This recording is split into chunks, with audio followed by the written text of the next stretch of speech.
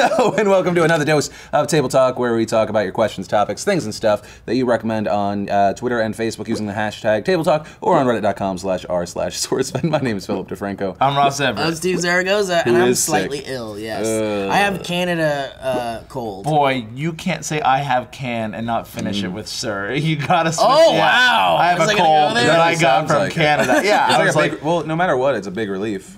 Yeah. Canada cold. Yeah. I know, right? It's like, oh, it must be really nice. Yeah. Really? You had to send me a text message that you had something important to tell me, and then you stopped on can? yeah. I had a cough. Can. Yeah. Canada cold Canada warns cold. you before you're gonna sneeze or sniffle. Like, it has this little It thing. apologizes yeah, beforehand. I'm sorry, here comes a sneeze. Dude, and instead of making meth, you. you go and make maple syrup. But also, Canada cold is like, I'm gonna be here for just a little bit, and then I'm gonna leave. I'm sorry. You're for gonna feel better inconveniencing when I leave. Yeah. You're gonna feel great. This one is from the Reddit. Breezy Balzac says, "Who's your favorite B or C-list superhero?" No big name. Oh, B or C list superhero. Yeah. I would say currently, I know he has a name. Wait, in, what like, did it say? No what names? No big names. Oh, like wow, Batman, okay. Superman. All right. See, that's the thing, right? They're the superhero movies, but then we have the superhero TV shows, which I'm actually kind of liking, and it's DC, yeah. DC that does like all the like CW-esque. Yeah, DC is like falling apart right Well, now. hey, Arrow is a pretty good show. But I mean, I've heard good things about Arrow, and actually, someone that came to DeFranco Does Vancouver made the Deadpool costume that's on Arrow. oh really? Yeah, she showed me a picture, and I was like, Holy I wish I watched that show. Wow, I didn't talk to Yeah. that person. I would have loved Yeah, to. no, she was cool. I mean, like, she's very proud, and like, honestly, if you build I don't know. costumes, that's sick. I don't know. Yeah. Yeah, I don't know enough about the world. Is Deadpool in the same universe as the Green Arrow? I mean, right? No, not Deadpool's Deadpool. I'm sorry, Marvel. Deathstroke. Oh, Yeah. Deathstroke. Okay. Deadpool's definitely Marvel. Yeah, Deadpool's- yeah, I was like, wait. I don't know my comic stuff, so I was like, I'm gonna stare at the camera because I don't know. No, got it. Because I don't know. Because on the show he goes by Arrow now. I think it was. Oh God, I haven't watched like the past 3 episodes. I don't know. My favorite thing about that show is he just changes his name and like everyone goes along with it. He's the P Diddy of superheroes. Yes, he So just is it changes. I'm just actually Diddy good? now. It's Well, I'm actually just good? Arrow. Yeah, I mean there are a few episodes that like it's one of those shows that I have to watch like 3 episodes at a time because sometimes it's just like a flop episode. But the beginning of season 2 to like its mid-season finale was really really good, and then it came back, and now he has like a sidekick that I know has like a name. But he's awesome in it, and because he's like really angry. He's like the closest thing to I think like a real person in a superhero situation. Like he's just got rage issues. Like Kick-Ass type of thing, or like You could think of it, but yeah, he's got like super strength, and like he doesn't know how to control it / kind of doesn't. oh, he's want a to. teenager. Yeah, no, he is. Yeah. Like they took the dude. I think he was on like Teen Wolf or something. Lindsay told me, and he like came over because you just look at him and you're like, oh, he's probably gonna be like a big character because he's way too attractive. Yeah, okay. You're gonna be around for a bit, handsome boy. bet, yeah. Here's your poster. See, and that's maybe why I stay away from those kind of shows. I feel like they do too much of the formulaic kind of thing for me to like really get into it. But also, I saw the pilot at Comic-Con, and I was like, no, sir. The No, pilot, sir. the pilot's super cheeseballs. Yeah. A lot of the first season is super cheeseballs. But the second season's pretty good, and they haven't overwhelmed it with people.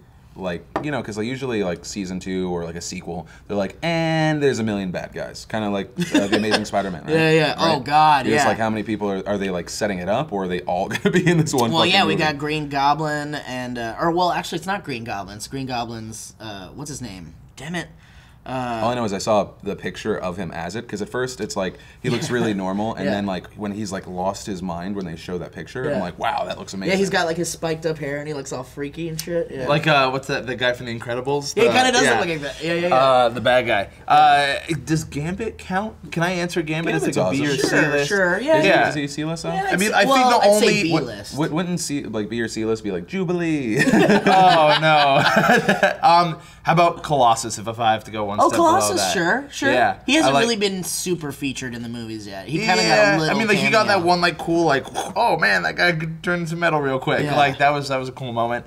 And then Yeah, I mean, like Gambit was always my favorite growing up. Donatello was my favorite Ninja Turtle. Gambit was my favorite X-Men. I think I like purple. Gambit's great, man, and they still haven't really done him any proper justice in any of the movies yet. No, you know really who sucks. did Gambit kind of justice was Pete Holmes. Pete Holmes had this thing where he would fire X-Men, and like Gambit was one of the ones that he fired. It was hysterical. Yeah. He's like, you want to throw cards? That's fine. You know what? Can I get this in before everyone fucking jumps on this train? Rocket Raccoon is one of the greatest freaking characters ever, and he's about to be everyone's favorite.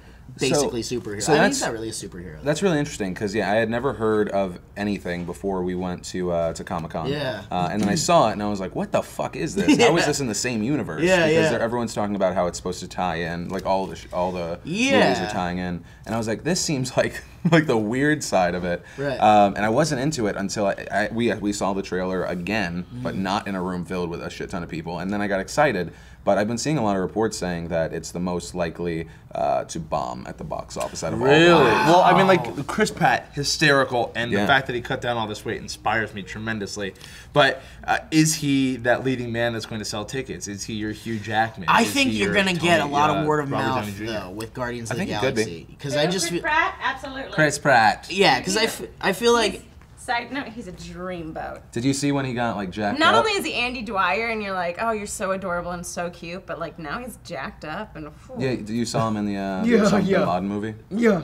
The Bin Laden movie? The Bin Laden one. In the Aladdin movie? You know the Bin Laden movie. Oh. I like that Elliot did something funny, but off camera. Yeah, just not even. Elliot's like, I'm gonna entertain, but only these folks. Yeah, I'm ready. I'm just ready for Rocket Raccoon on the big screen. It should be cool. But no, I think Guardians is actually going to get. It's going to be totally word of mouth because Bradley Cooper does the voice, yeah. Yeah, Bradley Cooper's Rocket Raccoon, and then Vin Diesel is Groot. That's really cool. Voice. Yeah. And in the comics, Groot only says "I am Groot." Basically, he says nothing else. I think Vin can handle it. Yeah, but I love it. But it's different inflections, so I'm sure he did like 1,000 different "I am Groots." Groot. Yeah. Groot. Triple X. No, Vin, we just need you to say "I am Groot." Oh, okay. Fast and Furious. Nope. No. You gotta say I am Groot. Okay. But I love that they're not taking it seriously, though. I think that's gonna be a winner. For them. I mean, well, that was Iron Man. Almost. That's what I was about to say. Iron Man was such a huge hit with international audiences. Yep. And people that don't even maybe know about the comics because Robert Downey Jr. is just like, oh, I like you. Oh, I like you a lot. Yeah. He's a cool so dude. Chris Pratt will bring a lot to it. We got Sam Horn says, "Who is an actor that you were surprised doesn't get much work? / surprised who still surprised who still gets work." Dave Attell. I can't believe he doesn't get more work. Oh yeah. Like he's so funny. I loved Insomniac. He was great in that little cameo in Arrested Development. Yeah. And I don't know if it's just maybe he's hard to work with or what it is, but he's so funny. I've got so many. Joe and I have a big list of Hollywood like disappeared people, but now we have Michael Keaton kind of coming back. A little bit. But Michael Keaton is so underused in Hollywood right now. Yeah. It's sickening. And also, do you think he wants to get a ton of work? I don't know. I guess he's done. He's probably done. But now he's interested in Beetlejuice 2. He's like, if Tim's on board, I'm on board. And it's like, then what have you been doing for the past fucking 20 years? I think he's been take a break. Yeah, or he's rolling in that multiplicity money. Yeah. You know how many of him were in that movie? They each got a paycheck. Yeah. I think Harold Ramis directed that. Did he direct Multiplicity? Really? Oh. Maybe. If I'm wrong, I'm going to feel bad, but I think he did. I love the Rames. But also, another person is, I just had him in my head. Oh, what about Dave Chappelle?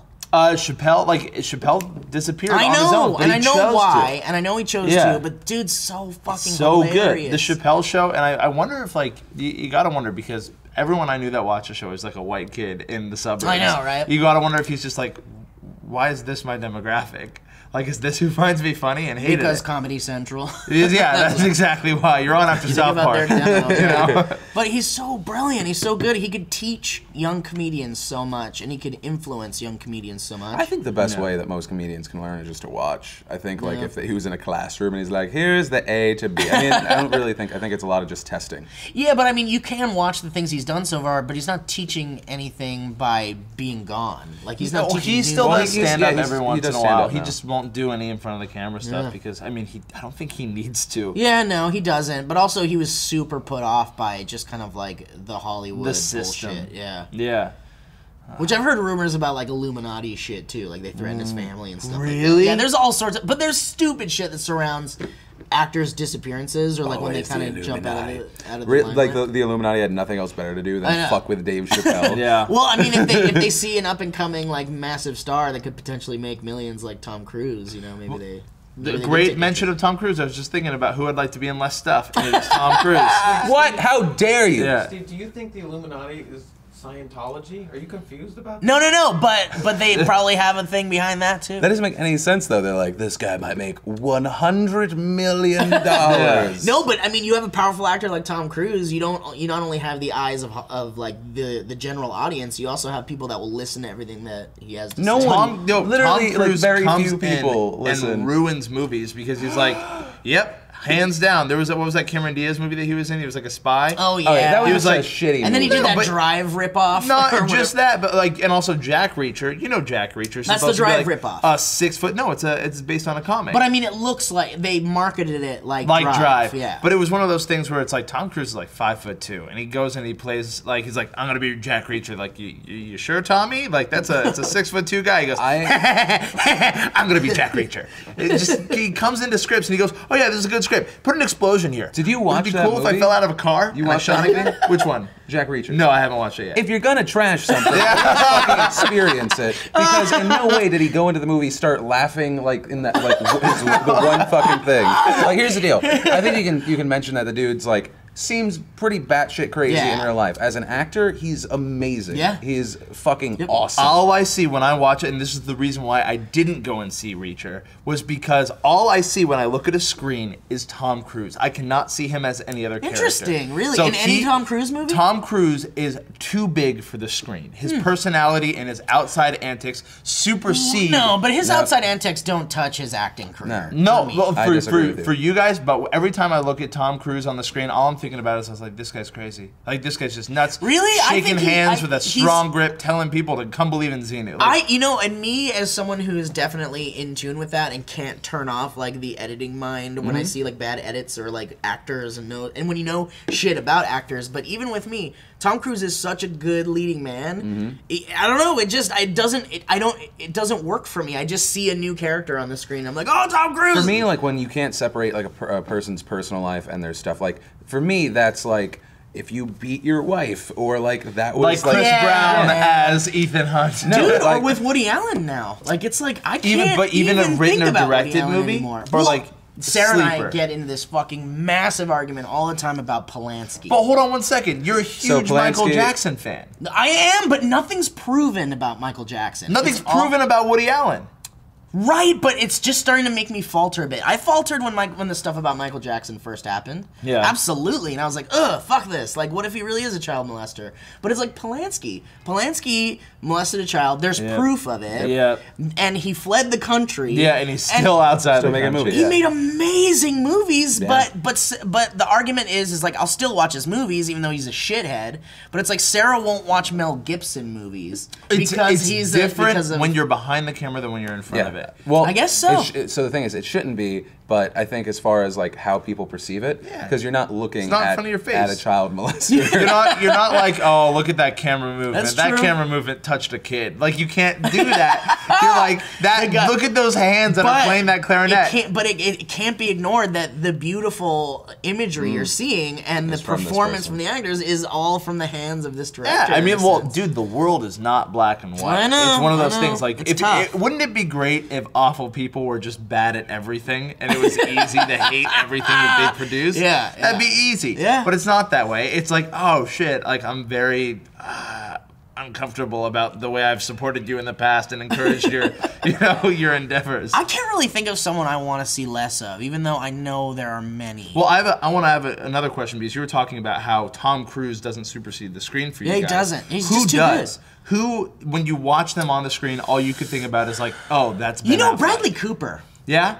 I can't watch Really? Bradley Cooper and and see him as a different guy. Nah, he's for me. I don't know. I think you have to go older if it's something. Maybe Angelina Jolie now. Yeah, but that's about it. I mean, otherwise, most of the time they're just really good actors. Like I can watch Brad Pitt in anything. Him in 12 Years a Slave is a little odd, but it's also because he like placed himself in a movie that he produced as like the one good white guy. Yeah, but I think if you can take an actor and name at least 2 roles where they've played completely opposite type characters and did it well, Brad Pitt did in 12 Monkeys the insane dude, and then we've got him in Fight Club where he's like the kick-ass freaking Tyler Durden. I would say basically. Johnny Depp now. Well, really? Johnny Depp throws me off. There you go. I was about to say that the people that I think are the best at totally going behind the character are Johnny Depp.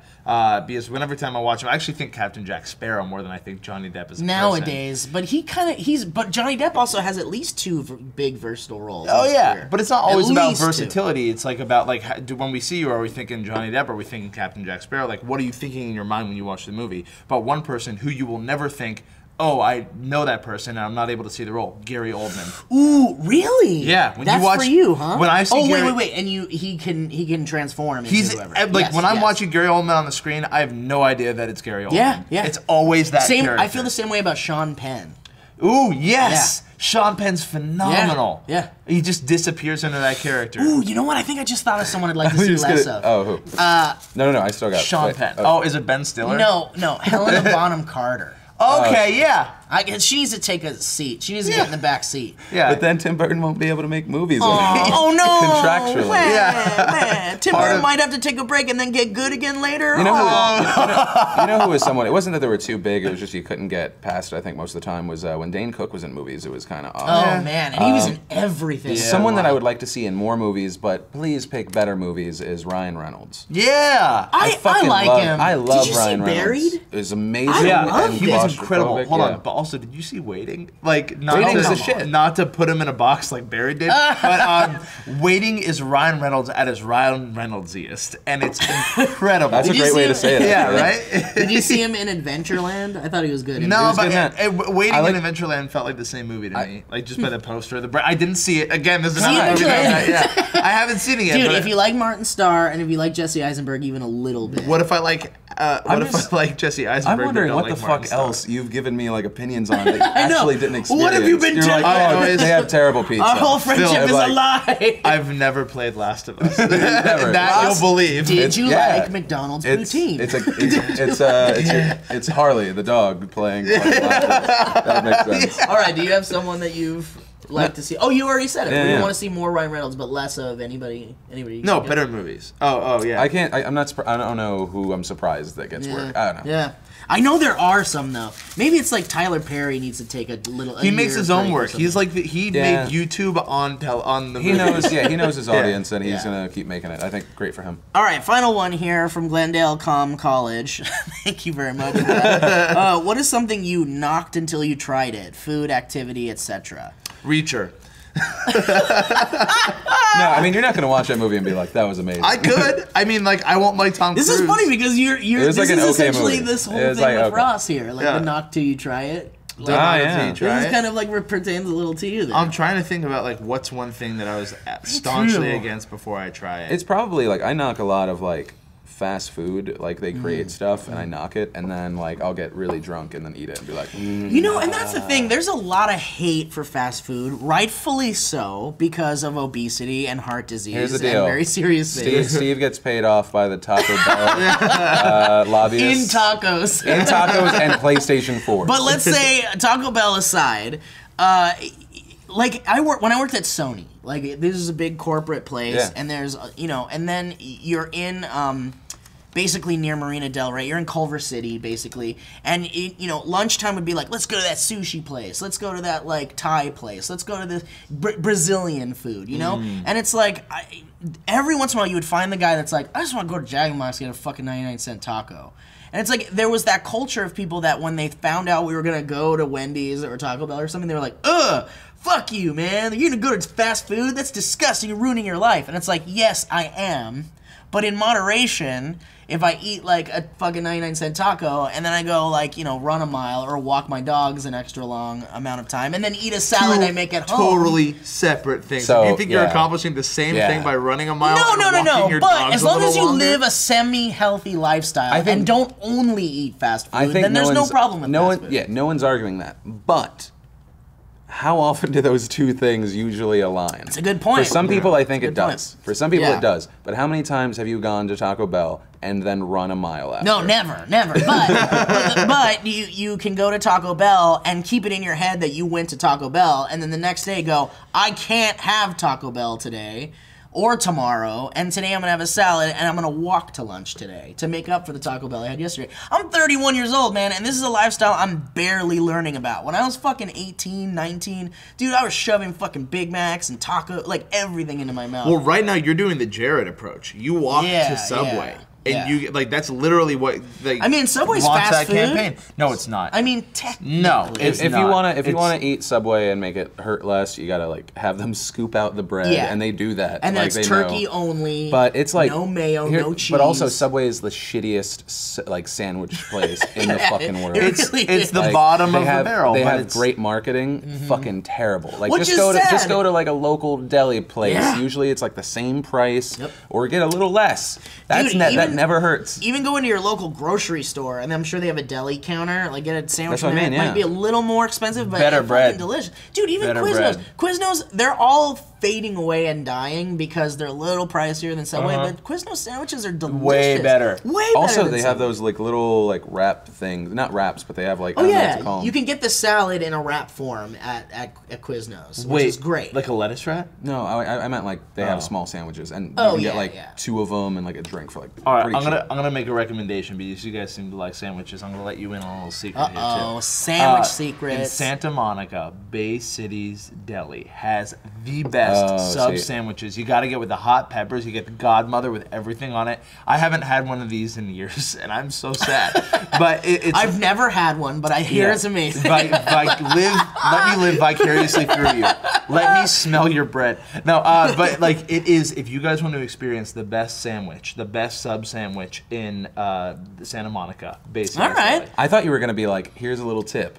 People can make sandwiches. 9 times out of 10 never just suggest as good. that you make your own food. How dare you? It's exhausting just to think about. What, you want to save money? Fuck that. But to what are your touch on thoughts this a little bit, because the fast food thing, I find that when I consume the fast food, it puts my brain in a different state where I am actually more lethargic and less likely to work out or do any of that kind of thing. Oh, come on, Mom!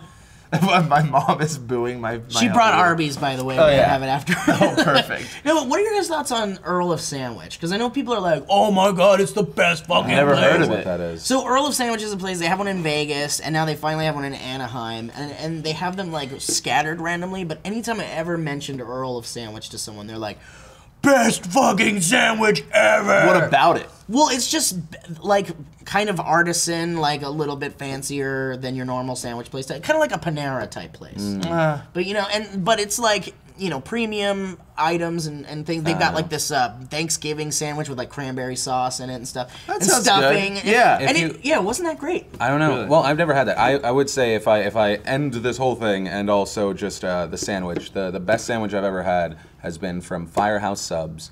It's one of the best places. If they weren't so hit or miss, whether they're popular or not in the area, I would 100% own a franchise. Really? It's amazing. I've when I was doing like low carb and I had like a cheat day or whatever, like way back, I drove 3.5 hours to this place because I was like, I need to have this. Where are they? Nationwide? They're like mainly like around the coast. On the West Coast, they're pretty sparse. New York, I'm not sure. I know that like when I lived in Atlanta, they have a bunch of them, and it's amazing. Easily one of the best places. But I think actually, so a question to you. Do you think that sandwich you've Steve ever had? Should punch Ross in the face for not liking Tom Cruise? Tom Cruise. Mind you, Steve's punches are kisses. Here it comes. I'm waiting. Oh, yeah. Well, I'll miss, so you don't have to worry about it. Or as I'm going in, you just need to take my hat off. And I'll be like, waffle sandwich. When did you decide that your hat contained your brain? Is that... It just kind of happened one day. It was on a table. Someone knocked it off, and I just I didn't feel like myself, Phil.